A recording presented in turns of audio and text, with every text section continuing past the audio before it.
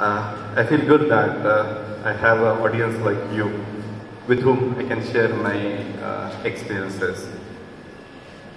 While going through the program agenda, I realized that these next 2 days, you people will learn, understand so many things, so many concepts related to in-vivo in-vitro correlationship from the person or from the resource person, from the institute and industry who are authority in their respective field. Being as a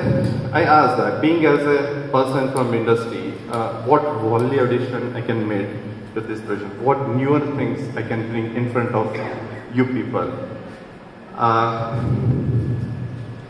So as far as solid oral is concerned, IVIVC has reached comparatively at the mature stage. But when it comes to the parental or especially the drug delivery system, the IVIVC still is a newer concept even to the industry. And hence I decided to talk on the in vitro tools to design a lipid-based or liposomal parental drug delivery system.